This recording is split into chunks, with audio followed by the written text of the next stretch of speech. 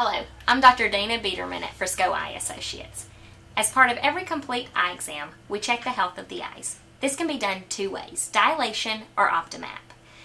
Both ways allow us to take a look into the eye to make sure that everything's healthy and look for such problems as macular degeneration, glaucoma, retinal holes, retinal detachments, diabetic, and high blood pressure changes. Dilation enlarges the pupil through the use of eye drops and can add an additional 45 minutes to your eye exam. It can also cause blurred vision up close and light sensitivity for 4 to 6 hours.